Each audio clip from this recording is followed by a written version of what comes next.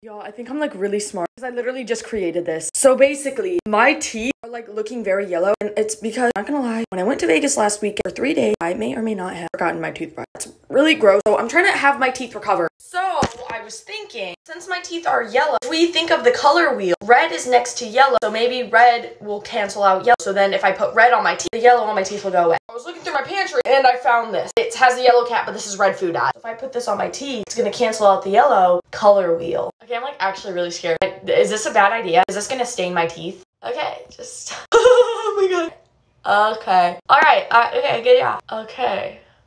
Just like it does not taste.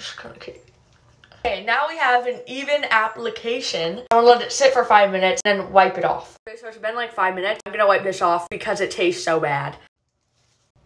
Okay, it's not coming off. I'm so dumb.